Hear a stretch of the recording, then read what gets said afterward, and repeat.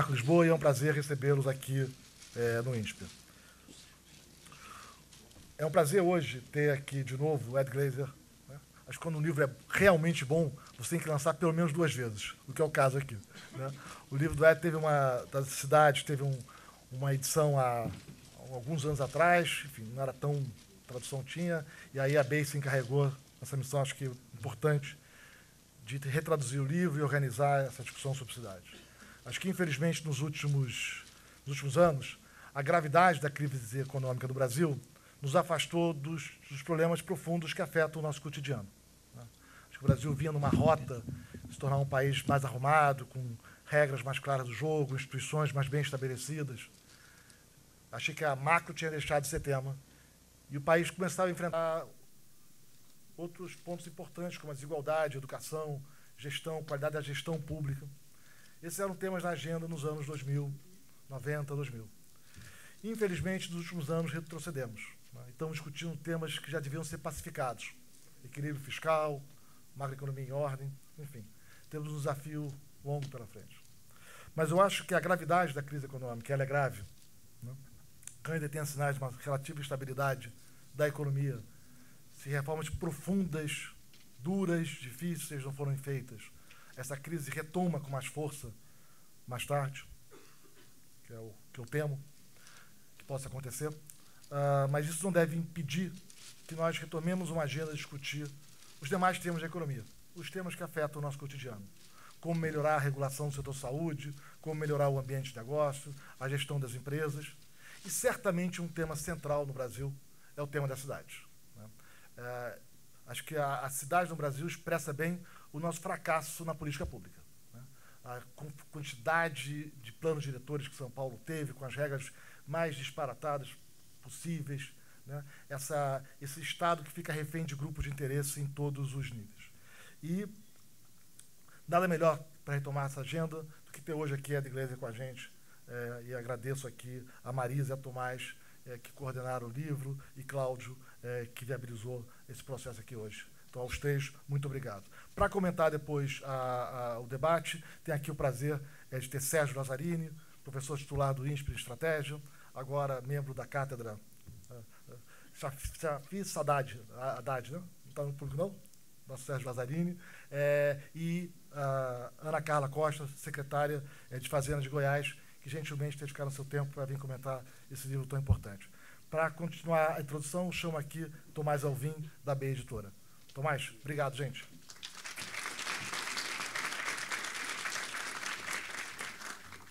Obrigado, Marcos. Obrigado ao Cláudio e à equipe do Insper, que sempre tão bem nos acolhem aqui. É um prazer enorme, mais uma vez, estar aqui nessa tarde com vocês.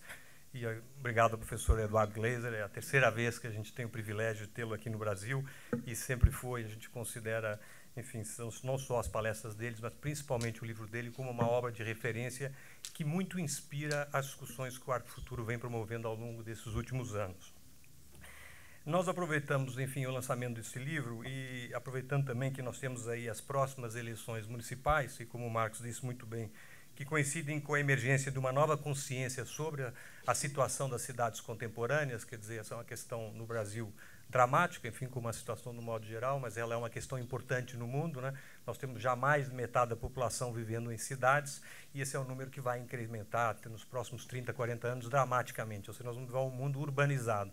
E a cidade está no centro da discussão de todo mundo, seja na questão da qualidade de vida, na competitividade, enfim, na empregabilidade, enfim, na fruição, no bom espaço público, etc. Eu acho que o Ed, no livro dele, aborda isso de uma maneira muito importante. Então, a grande descoberta é que a gente precisa realmente começar a descobrir e implementar novas soluções, né? Quer dizer, que tornem viáveis as metrópoles em que vivemos e que, de fato, transformem essa cidade de uma maneira qualitativa, significativa. Acho que essa é uma agenda urgente, e o Marcos colocou isso muito bem.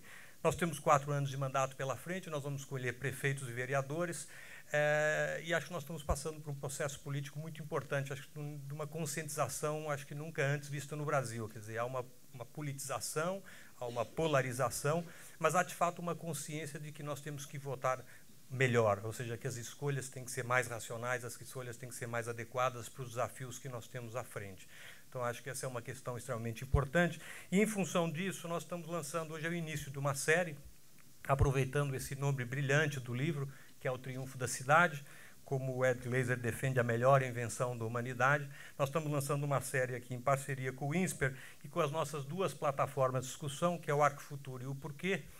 O Porquê é uma plataforma que discute, passa conceitos de economia, ajuda, promove, enfim, o entendimento das questões econômicas, que vai chamar a série O Triunfo da Cidade, onde, ao longo de uma série de debates, nós vamos contribuir para a reflexão sobre os novos rumos que as cidades devem tomar, enfim, das discussões que as cidades devem adotar e da importância de uma escolha de uma governança local. Acho que essa é uma questão fundamental e acho que está no centro da nossa discussão, de forma em que as cidades possam ser mais equitativas, que as cidades possam, enfim, diminuir a desigualdade, que as cidades possam ser mais competitivas, Eu acho que esse é um ponto extremamente importante. E, por fim, nós acreditamos que a educação ela é fundamental para o exercício da cidadania e é o caminho para a construção de cidades mais humanas, inteligentes e participativas. A consciência desses deveres ela é fundamental, acho que essa é a agenda que a gente tem, e a gente entende que trazendo esses exemplos e trazendo bom conhecimento sobre essas questões ajudará a gente a pensar e a ter iniciativas mais transformadoras. Sobre o autor, o professor Eduardo Glaeser ele é PhD pela Universidade de Chicago, é professor de Economia na Universidade de Harvard e pesquisador das relações entre economia e desenvolvimento urbano, tendo publicado vários estudos sobre o assunto. Foi diretor do Taubman Center for State and Local Government e do Arq Institute of Greater Boston, instituições vinculadas a Harvard. Colabora regularmente com artigos relacionados à economia e urbanismo em publicações especializadas e em jornais e revistas como The New York Times e o Wall Street Journal. Um dos maiores especialistas em economia urbana da atualidade, Eduardo Glaeser tem se dedicado a analisar em profundidade as cidades modernas. O Triunfo da Cidade é o resultado desse monumental trabalho de pesquisa e, desde o seu lançamento, tem sido considerado o mais completo e atualizado estudo sobre o assunto. Publicado pela primeira vez nos Estados Unidos em 2011, o livro está sendo lançado em segunda edição no Brasil. Revisada e atualizada por um prefácio do próprio autor, a obra apresenta um amplo panorama das cidades antigas e contemporâneas, revelando como o contato próximo entre as pessoas nas áreas urbanas desperta as melhores características da espécie humana. Segundo Glaeser, a mistura de ideias, valores e culturas que ocorre no ambiente urbano não apenas amplia as fronteiras do conhecimento, como nos torna mais empáticos, produtivos e criativos. Eu queria, por fim, antes de chamar o professor Glaeser, agradecer aos nossos apoiadores, que tem sido o Insper, sempre nosso parceiro, a Itajubá e a HMC Itajubá, que tem sido apoiadora aí de uma série de livros e de debates que nós temos promovidos aqui conjuntamente com o Insper, a Abra Inc. e a Forma Soluções. Queria chamar o professor Eduardo Glaeser aqui ao palco e um bom evento a todos. Obrigado.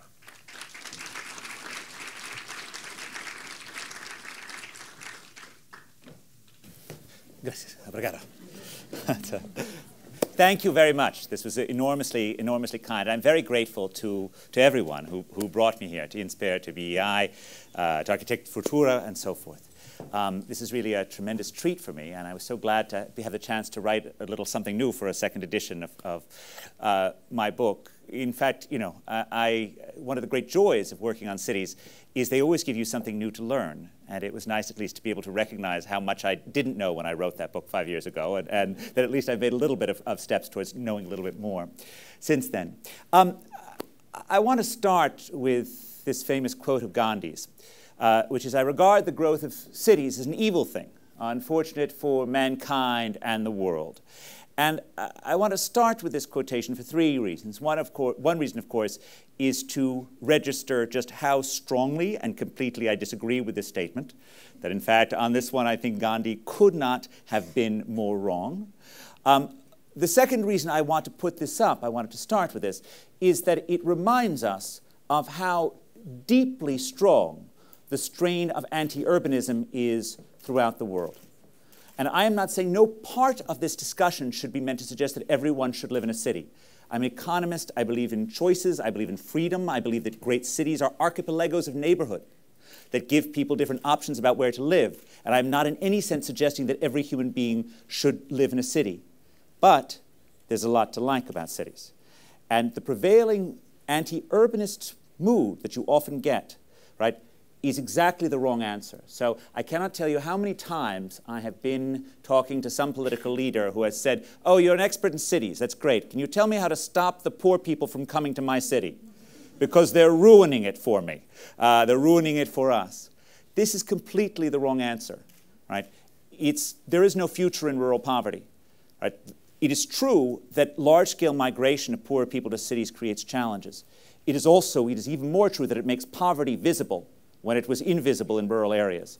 But the right answer is to fight to make cities livable, is to fight to make cities more humane, to fight to make transportation problems less severe, to make sure that neighborhoods are safer. In some sense, the great challenge of making cities humane is in some sense the great challenge of the 21st century.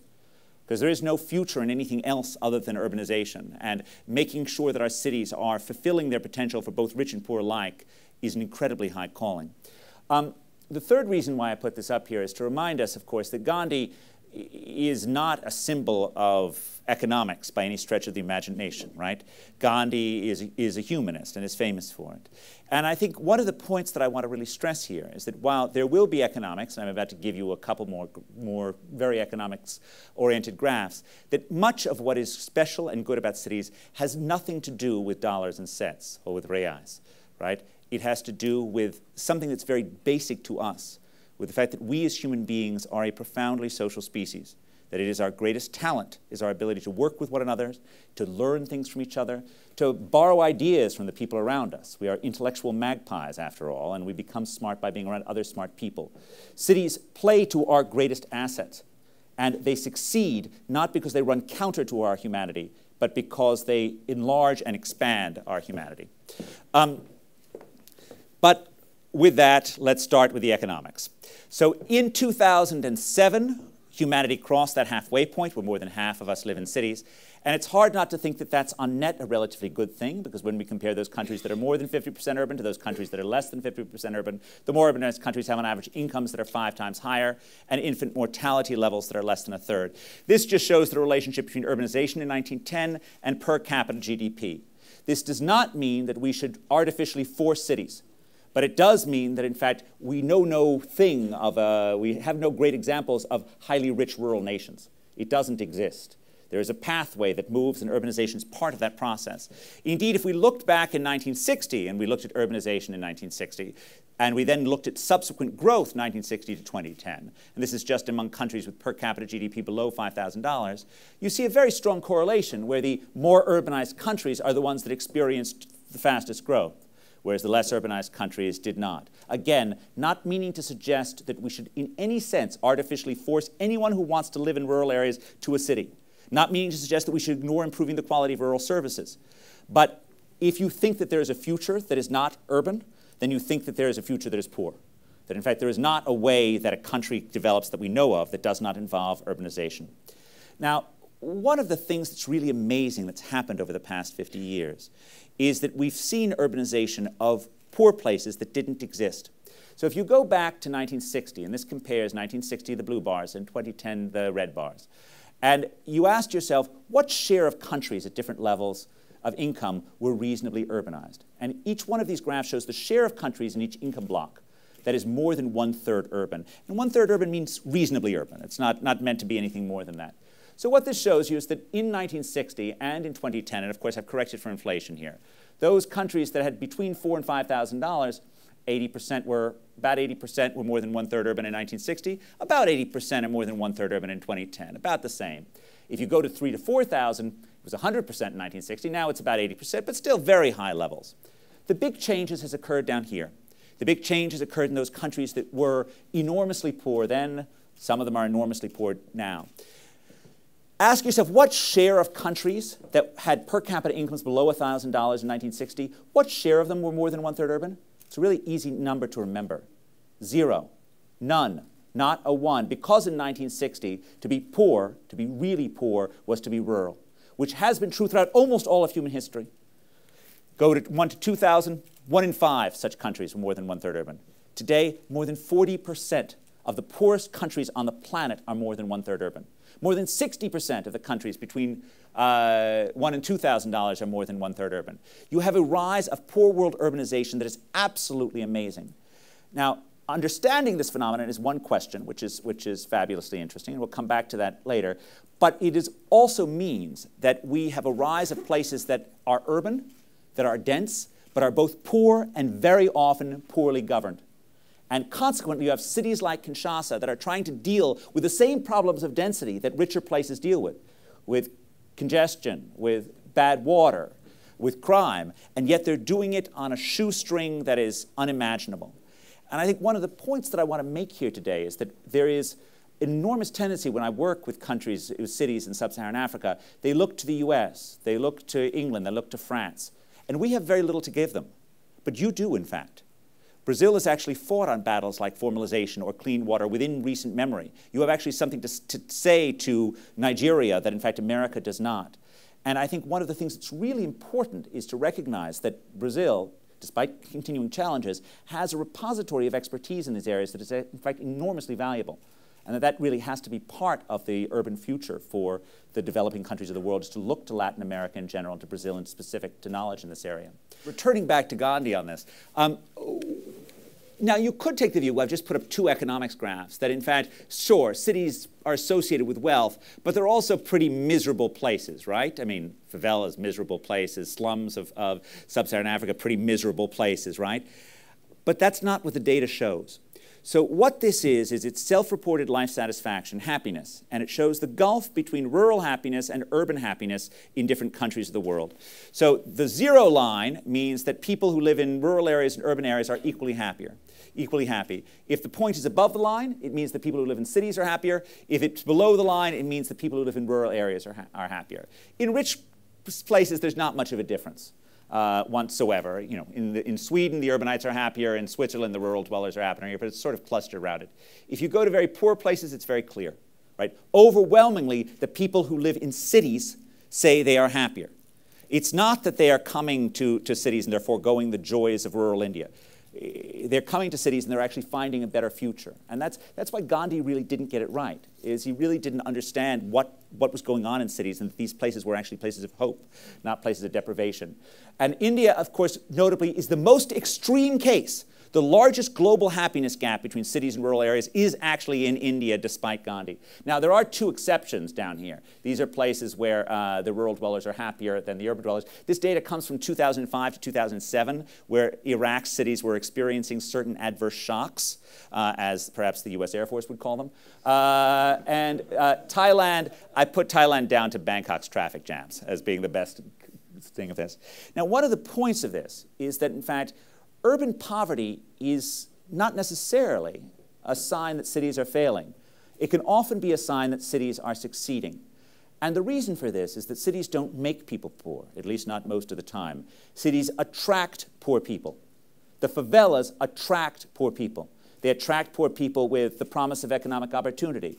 They attract them with better schools, better public health systems. In the US, they attract poor people with the ability to get around without cars. Right? My own work with Matthew Kahn finds that where you build new subway stops in America, poverty rates go up. That isn't a sign that the subway stops are impoverishing the local residents. It's a sign that they're actually attracting poor people with the ability to get around. Now, there are still issues with concentrated poverty.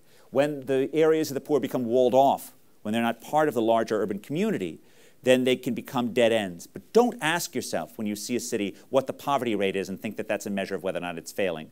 Ask yourself whether or not there's mobility. Ask yourself whether or not the people are getting out. Ask yourself whether or not they're getting out more than the people who live in the rural areas that they've left behind. And indeed, it's really important, I think in particular, that you never benchmark the life in a favela against our own lives, right? Certainly against my own life, against the life of a prosperous American, right? We have to benchmark it against the life in the rural Northeast, the life that they left behind. And that's the right question in terms of asking yourself whether or not it's doing something good. Now, the rise of cities in the 20th century, the rise of developing world cities, is deeply related to the constant dance of technology and urban areas. And as technology changes, there are both centripetal and centrifugal moments, moments in which technology pulls people into urban cores and moments in which technology pushes people away. I like starting with an aqueduct, of course, because there's a tendency of people who work in Silicon Valley to think that technology was something that was invented in Stanford in 1969. That in fact, important technologies that have shaped cities are thousands of years old. And I don't think that there's actually a single technology that's ever proved to be more important for cities than this. Because in fact, the most important job of local government is clean water. Because there is no crime wave that is more deadly than a cholera epidemic. Now, the 19th century was a great period of centripetal technologies, starting with transportation and then building up. So we pulled people towards cities. And think about a world in which, at the start of the 19th century, we had just incredibly high transportation costs that meant that people had to live near the farms that they lived on in order to eat.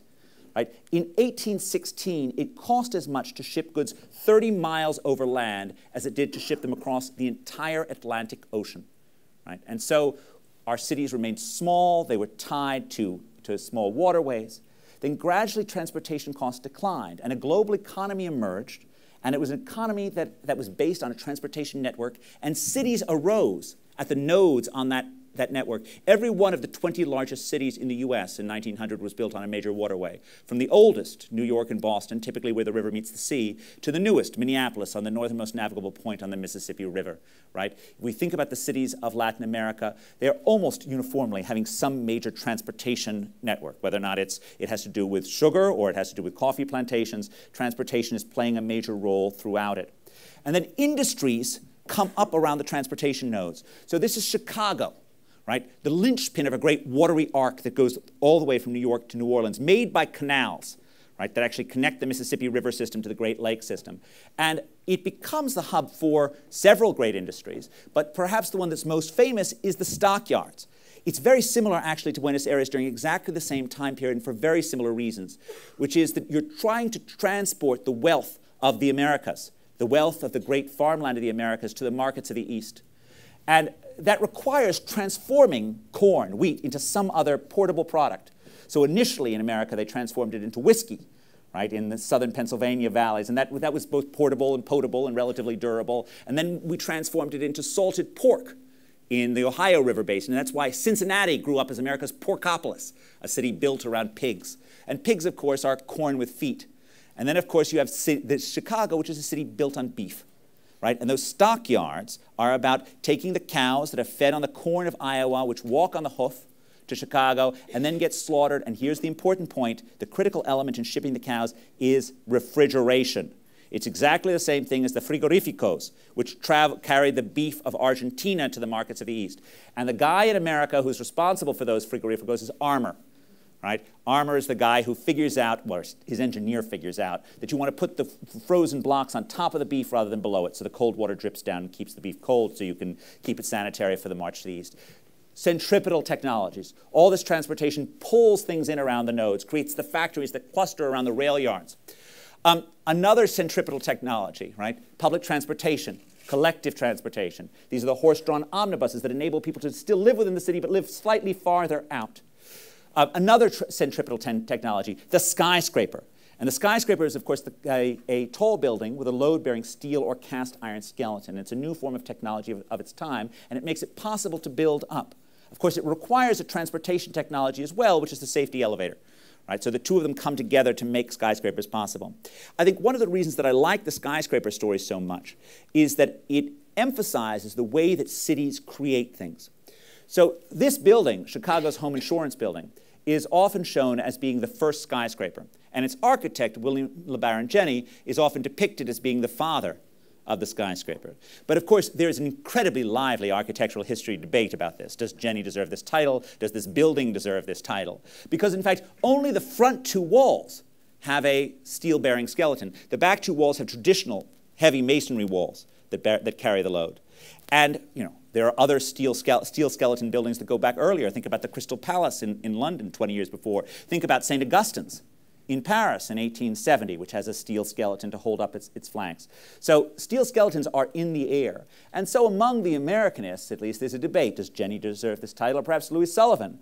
Or perhaps Daniel Burnham for Flatiron? Or Adler? Or Root? Or the great fireproofing engineer Peter B. White? Now, any attempt to try and find a single parent of the skyscraper misses the point. All of these people knew each other. Both Sullivan and Burnham were apprentices in Jenny's office. They all stole ideas from each other. They all built upon each other's innovations, and collectively they created it. Collectively they made the city, this skyscraper work. Right? It's not about one person. This has always been about how cities work. I mean, think about Renaissance Florence. In some sense, a mundane city built on banking and wool. On another sense, a city that created magic because of a chain of creativity that starts when Brunelleschi figures out the basic mathematics of linear perspective, how to make two-dimensional spaces seem three-dimensional. He then passes it along to Donatello, who puts that idea into action in low-relief sculpture on the wall of Orson Michele, who passes it along to Masaccio, who puts it in painting in the Brancacci Chapel, that marvelous painting of St. Peter finding a silver coin in the belly of a fish. Right? And this three-dimensionality enables lots and lots of artists to figure out things. So Fra Filippo Lippi, that less than saintly monk who learns from Botticelli, who learns from Masaccio, Brunelleschi, Botticelli who learns from Fra Filippo Lippi, and so forth, a chain of genius, each of whom riff on each other's ideas.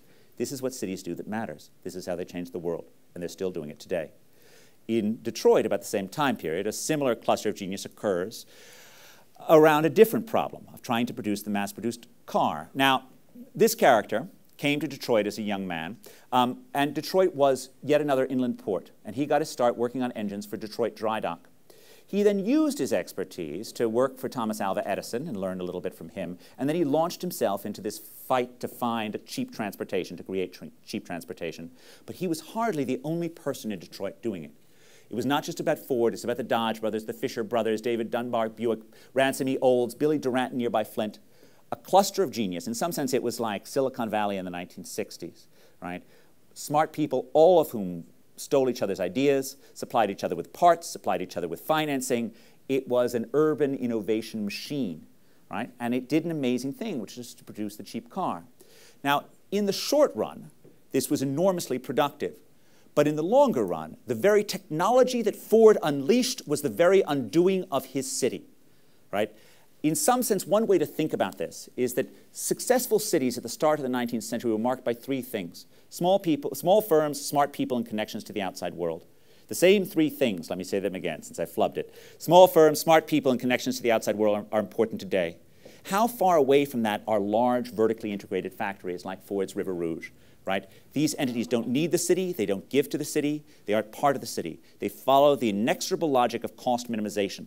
Right? And so when conditions change, like, for example, a radical decline in transportation costs over the 20th century, it just no longer made sense to put a factory next to a train stop or next to a port in the Great Lakes.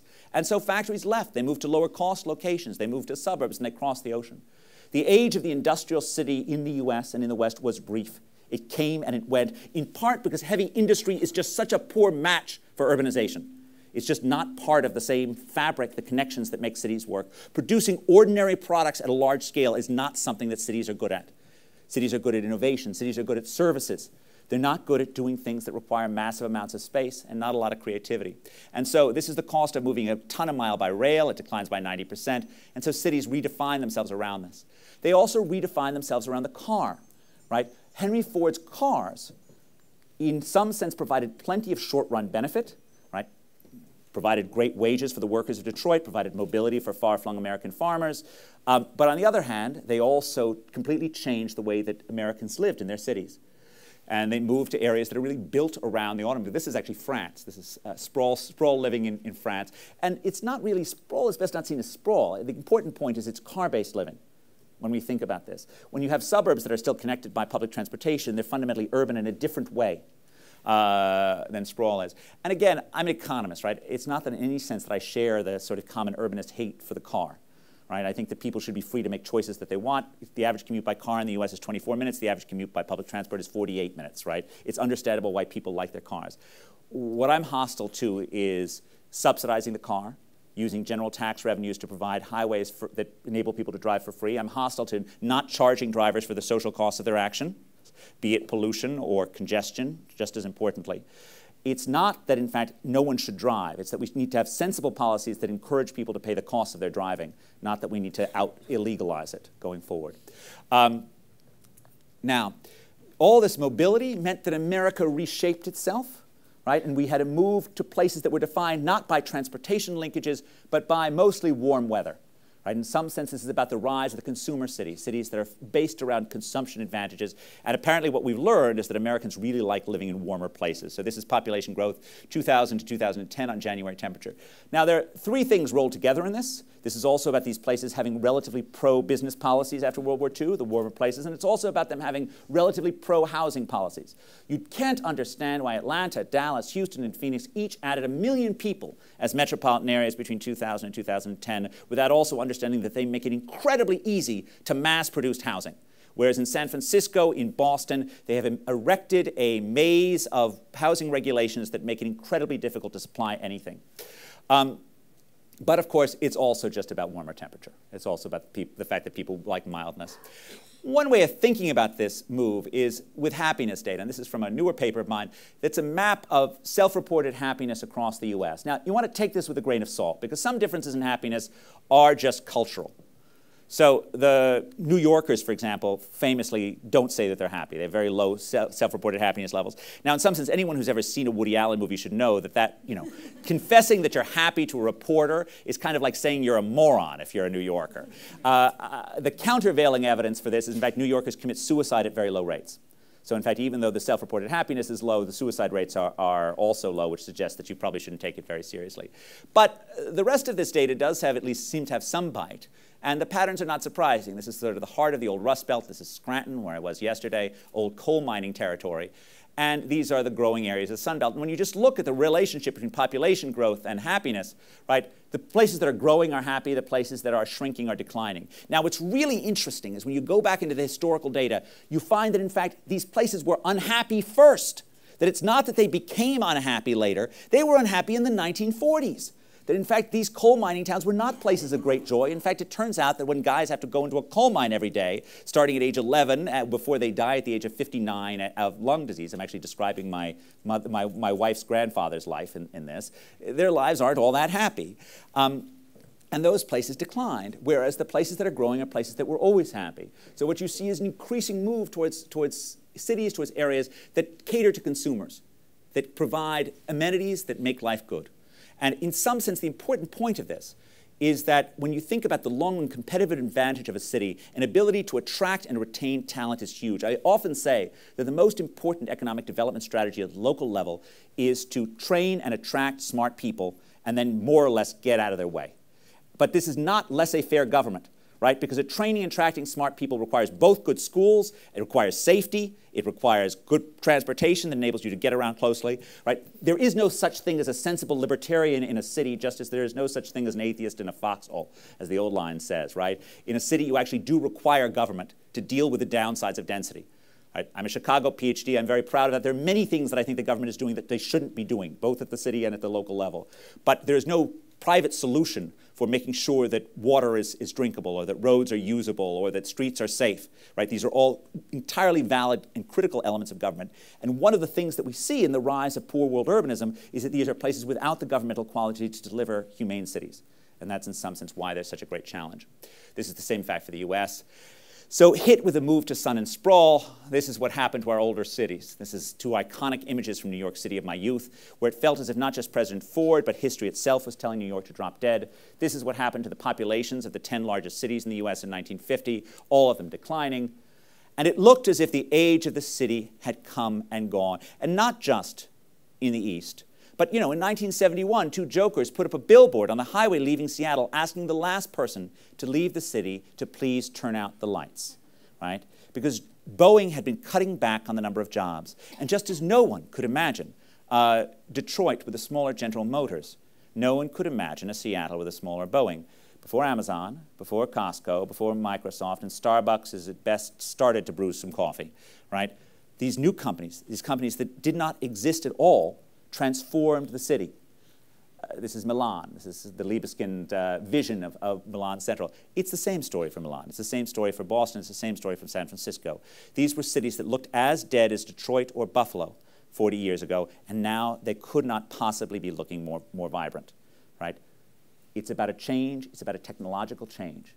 And in some sense, it's a puzzling fact. Here are just a couple of ways of looking at this growth. So this is the relationship. The top line shows the relationship between population change, 2000 to 2010 initial density. The bottom line shows the relationship between income in 2000 and population density across counties in the US. So the bottom line shows you this fact that cities tend to be much more productive economically, tend to have higher wages. The densest tenth of counties have incomes that are 50% higher than the least dense counties. There's a huge economic literature on so-called agglomeration economies of why we become more productive in cities.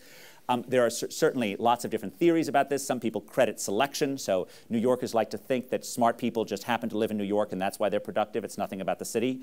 Other theories might privilege things like just having more productive amenities in the area that both attract firms and people and make them more productive. I think the bulk of 40 years of literature on this suggests that there really are treatment effects of density that make firms and people more productive. This population change really does show you that whereas Americans at the start of the 19th century were leaving their dense enclaves on the eastern seaboard to populate the empty spaces between the oceans, at the start of the 21st century, instead of spreading out, we're clustering in. You also see this in property values. Over the last 15 years, there's been a tremendous tilt within our successful cities. Whereas the suburbs have held value barely, it's the central cities that have gone up in value. The demand is for space at the urban core, not for space at the edge. These are the exact two lines across the European Union. They show exactly the same pattern. Faster population growth in dense areas, much higher incomes levels in dense areas. How do we understand this? We live in a world in which distance is dead, in which the cyberseers and the techno-prophets told us that all of this freedom to communicate electronically would eliminate face-to-face contact and the cities that enable that contact. And yet, both in the developing world and in the developed world, cities appear to be more vital than ever. I think the resolution to this paradox is that what globalization and new technologies have done is they've created a world in which the returns to being smart are much higher than ever. In part, this is because innovations can be sourced or sold anywhere on the planet. We play on a global stage. In part, this is because we have a more complicated world. And the more complicated an idea is, the easier it is to get lost in translation. Anyone who's ever taught knows the hard part about teaching is not knowing your subject. It's knowing whether or not anything you're saying is getting through, right? And we've evolved over millions of years to have these wonderful cues for communicating comprehension or confusion that are lost when we're not in the same room with one another. This is why face-to-face contact still matters. This is why, right, the companies, which of all the companies in the world should be able to enable long-distance work. Google doesn't say go home. Right, just dial it in. Yahoo doesn't say go on. Marissa Mayer demands that people show up. She builds the Googleplex, right? They want everyone on top of each other, constantly communicating with one another. Claudio just took me to his administrative suite upstairs, right? Are they all sitting like, you know, like university deans normally do, surrounded by vast oaken offices, enjoying all the perquisites of privacy that their power has made possible? Of course not. They're right on top of each other, right? They're right next to each other. They're communicating with each other because this is how information works. This is how knowledge works. And in a world in which knowledge is more valuable, connection is more valuable, density is more valuable, right? And this is why cities have ultimately come back. And this is why, of course, some cities have done better than others. Cities that are skilled have come back. This is actually just as an aside. I should have put the slide earlier. This is the relationship between population and income for the US, Brazil, China, and urban. The thing that you should take away from this is that the connection within Brazil between size and population size and income, between density and income, is exactly the same as in the US. It's actually somewhat higher for China and somewhat higher for India. But exactly the same facts that we think we know for the US in terms of density income hold for Brazil. Which cities have done better in the US? It's skills, right? Because skilled cities are the ones that are information intensive, because education is a complement to density. Education gives you communication skills, and it gives you something that's worth communicating with each other. This is why skilled cities do well and unskilled cities do poorly. This is the relationship. So this shows, but just by quintile, I've separated out all the counties in the US on the basis of their skill levels, based on just share of the population with a college degree. These are the most skilled areas, population growth of about 13%. The least skilled 3/5 are about 3%. Enormous difference in population growth between skilled and unskilled places. I've done this for the US, Brazil, and India and China as well. So this is the US coefficients, and I'm sorry about this. This is new work, so it's, of course, I don't have it in a shape that's all pretty yet. The thing that you should take about this is this coefficient is 2 in the US, and it's 7 in Brazil. This is for population change. This is 0.6. This is income change and skills. This is 17 in Brazil.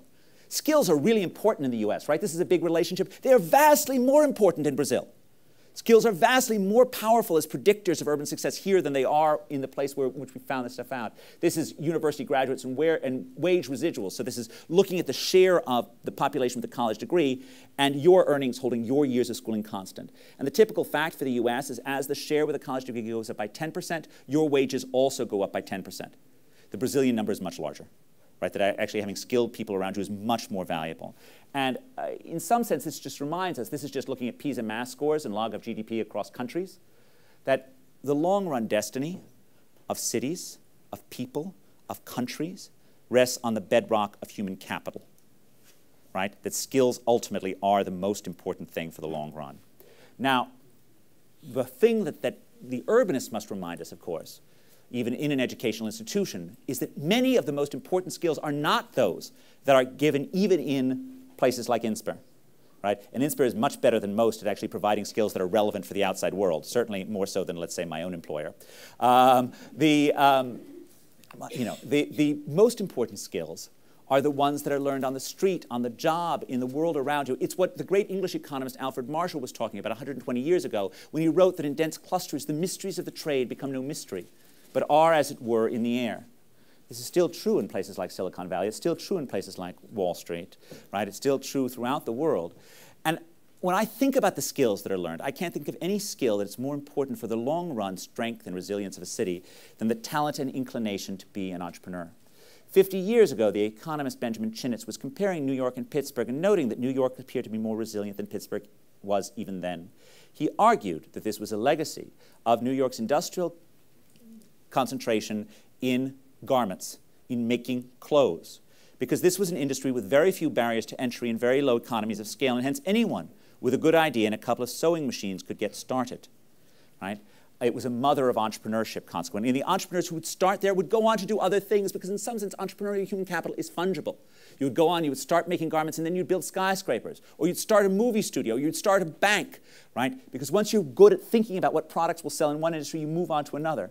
By contrast, Pittsburgh had coal mines, which meant U.S. Steel, which meant company men who solved logistics problems to make the company work. Fantastically good in the short run, very good for producing profits for the company in the short run, but these guys are not entrepreneurs, right? These guys are people who are good at solving particular problems, not for thinking for new business opportunities. It is amazing, given how mediocre our measures of entrepreneurship are, that they do such a good job of predicting urban employment growth. So this is employment growth 1977 to 2010, and here my measure of entrepreneurship is just average establishment size. So 1 is the lowest average establishment size, 5 is the biggest across these areas. Huge gaps, and this is true no matter how you cut it. This is not about particular industries, this is not about particular regions of the country. Any way you look at this data, within region, within industry, any way you see the strong correlation between having lots of little firms and growth. Equivalently, you could use the share of employment in startups in an initial period, which shows almost exactly the same facts. Again, small firms, nimble firms, an abundance of entrepreneurial human capital. This is the stuff of which urban success is made. Now, urban innovation also helps make cities more fun, more livable, right? And this is happening around us in areas all the time. So this is Zipcar. And Zipcar bills itself as being about the sharing economy, as if that's something new. Cities have always been about sharing. What is an urban restaurant other than a shared dining room, a shared backyard? What is an urban park other than like a shared yard, right? Cities have always been about sharing. It's one of the things that's wonderful about cities. But the difference is that technology lets us share more things. So why couldn't you have Zipcar in New York in the 1970s? Well, you'd go to Times Square to pick up your car, right? And there'd be like a dead body in the trunk, right? Because it was New York in the 1970s, and guys did stuff like that. And it'd be really bad, and you'd be really sad about this thing, and you'd say, please, I'd like to go have someone else drive me, please, so this doesn't happen to me again. Today, with the technology, right, you know who had the car last, there's no problem. We have this amazing thing with Uber, in the sense that people appear to completely trust having strangers in their car because of the electronic fingerprints that are left all over the place, right? So the new technology enables more sharing, and in some sense, this continues to strengthen cities. Now, can governments engineer innovation? This seems less clear. Things like innovation districts, this is Boston, are very popular in different ways. I tend to be somewhat more doubtful about this, although the innovation district itself is a perfectly sensible thing. I think it's very hard for governments to actually micromanage innovation and entrepreneurship. Certainly the lending programs that governments have done have often been a disaster, right? It's very hard for actual venture capitalists to be good venture capitalists. It's even worse for public officials to be good venture capitalists. It's not something that's natural. But I do think it's worthwhile figuring out if we can perhaps train more entrepreneurial people. So I'm working with a project called the Possible Project, which is rolling out entrepreneurship training in a high-poverty school in Boston. And I don't know if this will work. We're doing a randomized control trial of it. They've been doing it for about 5 years. But in some sense, we need to work more on making sure that the poorer residents of every city figure out ways that they can nimbly work their way through the new opportunities that are produced. Because in some sense, while I told you that cities shouldn't apologize for their poverty, they also shouldn't stop worrying about it.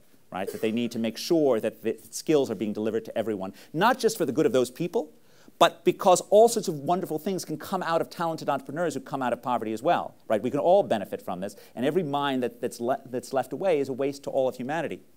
Now, the most entrepreneurial place I've ever been on the planet is the Dharavi slum of Mumbai. Right? It is a place that is just teeming with entrepreneurial talent, right?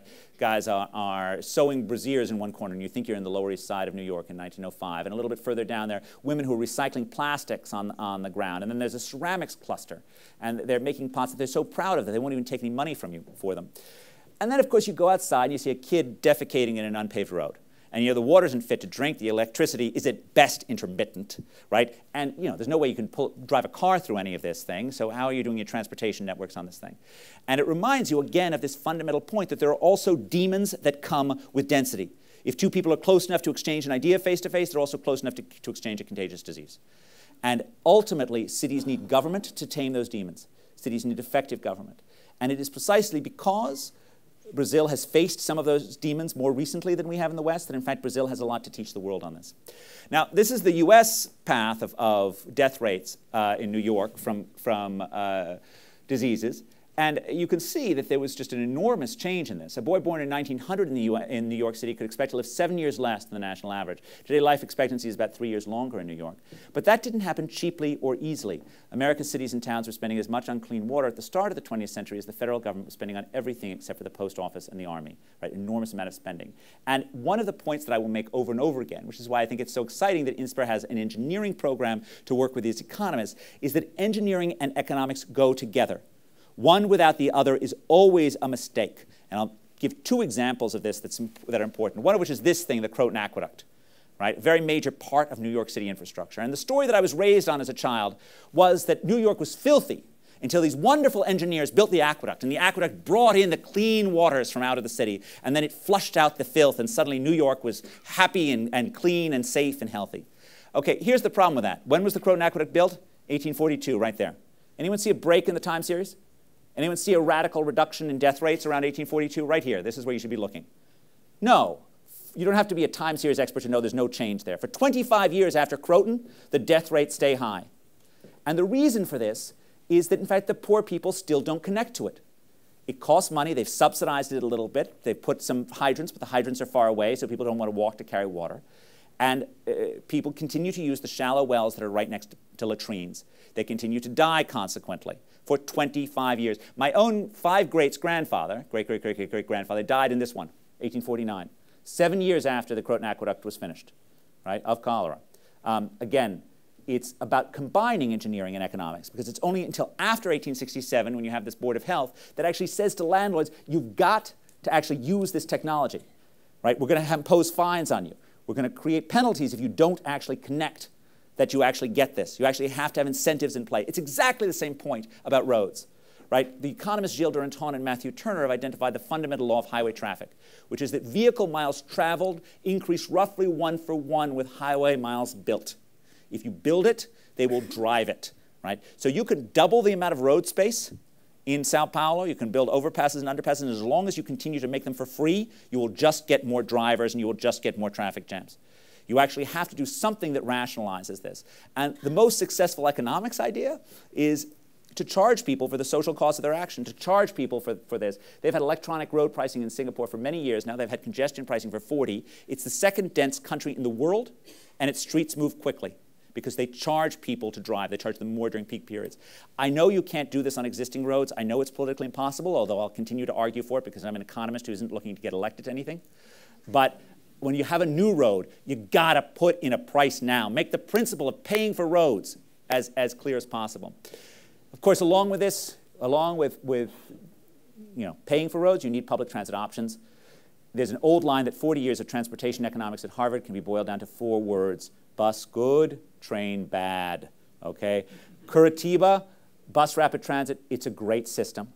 And it's the system that's right for most of the developing world. And it needs to be one in which, the gospel needs to be preached. There's a lot to be, the literature on crime and punishment is building. And I think I want to sort of highlight just one thing that we know from this, which is the rise of community policing involved to mean 2 different things. So community policing is, in New York, came to mean a very tough form of policing as associated with Ray Kelly. Use of technology, use of arresting people for minor crimes. And sometimes that's necessary, right? Sometimes it's necessary to be tough to keep the city safe, but it also creates terrible human costs while doing so. And while certainly technology that measures crime is vital, it rarely is the answer to itself. And again, this sort of emphasizes that there's a human element to everything. There's another version of community policing, which is connecting with the community, which is buying trust. And that's the Boston version that's associated with Ed Davis. This is Ed Davis after the Boston Marathon. He's the former head of the Boston Police Department, which is about building trust with the community, right? And this was really shown in evidence. They had some Occupy Boston, Occupy Wall Street movements, and these guys totally screwed it up. They had this harsh attitude towards the protesters. It got very ugly. It was brutal. Boston had none of that. And you know why? Because they had social skills that they had developed over time. The first thing the Boston police did with the protesters, they bought them coffee and donuts, because that's Boston, right? That's what they do. They buy coffee and donuts. The critical thing to make policing work is to actually build trust with the community. It doesn't work if the police are seen as being an occupying army. Now, I'm going to skip over this, but this is a story that my teacher, Jose Schenkman, likes to teach, which is that one of the things that's really important in crime, in drugs, is to make sure, and this is a story that's told about decreasing homicides in Rio, is making sure that crimes are sold by the dentist model rather than, drugs are sold by the dentist model rather than by the supermarket model. And the idea here is that any commodity can be sold anonymously in a place. So that's a supermarket. I go to the supermarket, I don't care who's behind the thing, I buy the product, I take it to them. Or it can be sold by a professional in a personal relationship, right? This is someone, I've got a dentist, I go to the dentist. If someone else were there, I wouldn't open my mouth for them. I'm not going to do it. Okay, this model is a recipe in the drug markets and illegal markets, is a recipe for violence. This one is not. Okay, if you have space that is recognized as drug markets, then there will be battles for control over that turf, right? Because it comes with money. If all the relationships are personal, meaning dealer to user, right? You can't just kill a dealer and get all of their clients, right? So one is a recipe for violence, the other one is not. So pushing drugs markets, not to try in sort of in US fashion to pretend as if somehow they were going to eliminate the human desire to use drugs, right, in some quixotic attempt, but just making sure that drugs are sold by dealers, not by in open public spaces, seems to have very significant effects on crime. And we've seen this in New York as well. Finally, let me just make 2 other points and then I'll end. When it comes to the physical city, and again, cities are at their heart, cities are people, not structures, but cities desperately need those structures in order to survive. But it's really important that with the physical city, we move between the Scylla Charybdis of NIMBYism, not in my backyardism, opposition to everything, and monumentalism, just building for the sake of building, right? So NIMBYism is something that's particularly prone to former Anglo-Saxon colonies of a variety of different forms. This is Mumbai, which for much of the past 50 years suffered under a floor area ratio maximum of 1 1/4. Means the average height has to be 1 1/4, right? This is putting an incredible ceiling on how much this city can grow up. It ensures the city grows out. It ensures the city is far too expensive, right? It doesn't prevent the growth of Mumbai. It just ensures that the growth of Mumbai is utterly dysfunctional. Of course, this is Astana. This is another example, which is you just build structures because they're beautiful structures. And far too often in this world, we see city leaders think that building structures is the only thing that you need. It's part of what you need, but they need to be humane. They need to be dedicated to the needs of particular people, not built on their own. Jane Jacobs got that point more than anyone else, that structures needed to be humane, but she also veered a little bit too much into the NIMBYist category. And this came from her passion for historic preservation, with which I somewhat agree. My father was an architectural historian, right? And I believe that many of our older buildings are treasures just as precious as any of those hanging in any museum. But on the other hand, cities need to be, free to change and to build. And in some sense, some of the most exciting architectural moments are those in which there's a dialogue between an architect of the present and an architect of the past, right? And Jacobs took the view that she strongly supported historic preservation, pretty much always and everywhere, and argued that this was not just about creating an aesthetic link to the past, but also about promoting affordability. Because she looked at old buildings and noted that they were cheap, and new buildings and noted they were expensive, which led her to conclude that the only way to preserve affordability was to make sure that no one built any new buildings on top of old buildings, right? This is not how supply and demand works, right? If you have an expensive town that you cannot build on, you risk turning it into a boutique town that's affordable only to the wealthy. You do not need to look further than her own home district of Greenwich Village, which she fought so hard to turn into a preservation district, right, to see what happens when you do that. This was an area that was affordable to middle-income people in the 1950s when she lived there. Now townhouses start at $8 million because it has been frozen in amber for 40 years. Now, I love Greenwich Village. It is a tremendously fun and beautiful place to be. It may well have been the right decision to preserve it as a historic preservation district, but don't tell me it's a recipe towards affordability, right, because it's not. Right? There are trade-offs on this one way or the other, and we cannot make good policy on this unless we recognize that there are trade-offs. This is declining production of housing in New York. This is rising prices. Right? There are no repealing the laws of supply and demand. One of the reasons why I think that cities need to build is that they also are the solution, or part of a solution, towards an environmental problem. Now, it's often believed, it's often acted as if cities are somehow or other antithetical to the environment. That there are cities and there's greenery, and cities are bad for the environment, and wouldn't it be just better if we didn't have it? There's an element of this that is true, that in fact rural poverty is actually pretty green. And in fact, if you look at traditional agriculture, it's actually pretty green. It's also incredibly poor, involving incredibly short life expectancies and conditions that we should not wish on anyone. But when countries get richer, they face a choice. They face a choice between higher density living and lower density living. And there's a substantial difference in the greenness of these two options. And I like to make this point with an anecdote about a young Harvard College graduate who, in a beautiful spring day in 1844, went for a walk in the woods outside of Concord, Massachusetts. And he did a little fishing, and the fishing was good because there hadn't been much rain lately. But he came to cook the fish into a soup. And as he cooked, the wind flicked the flames to the nearby dry grass. And the fire started, and it spread, and it spread. And by the time it was done, it was a raging inferno. It was an inferno that had wiped out hundreds of acres of natural woodland. A whole natural ecosystem had been destroyed by the carelessness of this young man. In his own day, he was castigated as an enemy of the environment. The Concord Freeman, the local paper, called him a flibbertigibbet. I have no idea how anyone could translate that into Portuguese. But he was a flibbertigibbet, which was pretty bad. And indeed, it's hard not to think they were right. I don't know of any young man in 1844 who did as much damage, living in Cambridge or Boston, who did as much damage to the environment as he did. Now, of course, he is today revered as the secular saint of American environmentalism. His name is Henry David Thoreau, and his book Walden preaches a gospel of what a wonderful thing it is to live surrounded by nature. Now, it might have been wonderful for Thoreau. Maybe he enjoyed burning down all those woods. But I take his life to have a different moral.